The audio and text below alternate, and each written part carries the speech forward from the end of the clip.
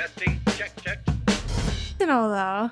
I'm gonna be honest with you. I don't know if that argument applies with you. Yeah. I feel shy now even to post nudes on my Twitter. I was gonna ask you about that.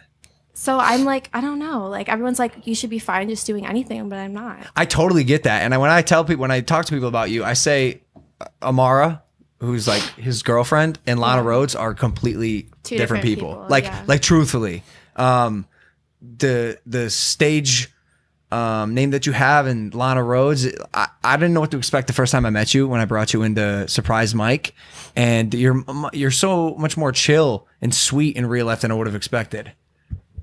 Thank you. Babe, come on. You're usually yapping up a storm. You were on a podcast the other day with us. You talked the whole time. You talked the whole time. What? Like, all that you ever want to do is talk about yourself. Why did I know this was going to turn into a roast session? Do you guys want to know something? Mike knows nothing about me, but I know everything about him. So what do you see in him? I mean, he's sweet sometimes. He's sweet a lot of times.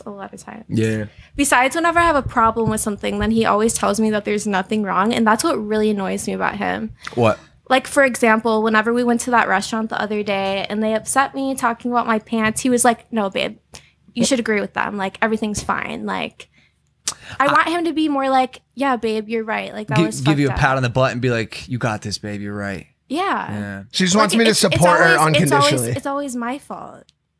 Like I'm sure not always. I think what you're describing is a relationship, and you guys have to find the balance. But both of you, because if he's making a point that particular circumstance, I'm not sure. I'm pretty sure all my boyfriends in the past have been like, yeah, babe, you're right. Well, of course, she's definitely dated like a lot of more like, this is Lana Rhoades, I'm just gonna lay down and take whatever she's offering type guys. Like I just tell her what it is. You know what I'm saying? Like when she argues with me about dumb shit or what I consider to be dumb shit, I'm like, yo, this is dumb shit, and I'm not willing to have this argument with you. And she's like, fine, I'm fucking leaving. And we argue for a little bit, and then she leaves, and then she calls me 5 minutes later and says, babe, I didn't want to leave. Can I come back now? And I'm like, absolutely, come on back, but you're driving or paying for your own Uber because I didn't make that fucking stupid argument happen. You said you would pay for my Uber back, and you did make that argument happen.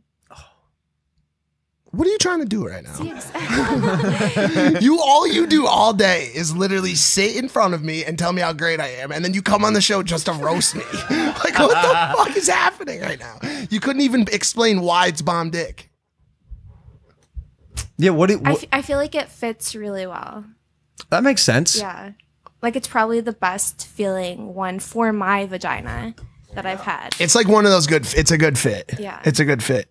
That's cool. Maybe that means you guys are meant to be. Because I'm sitting in between you right now, and to be honest, it doesn't feel like you're a couple. She's being mean today. I think she takes this route when she tries to like produce like quick comedy, like that she wants to just hit some bangers. It's funny though. Maybe it's just like defensive because I don't want to talk about myself.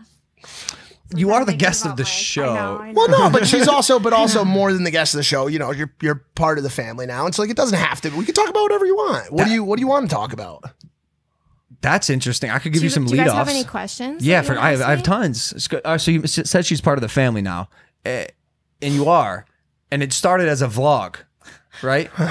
Like it started as a vlog. I brought you in to surprise my friend Mike with you, and now all of a sudden you're dating him. Yeah, we're dating. That's kind of weird. Yeah, right? It is crazy. Remember, you asked me in the car. You were like, "In any way, would you ever like be attracted to Mike or like Mike?" And I was like, "No fucking way." You said you don't like white guys. Yeah. Because you used her last husband and people before that. He was Assyrian. He wasn't white. Right. It's different. And I was like the only white guy that you ever. Well, I dated that other white guy. Every story I have just collapses under the pressure of truth.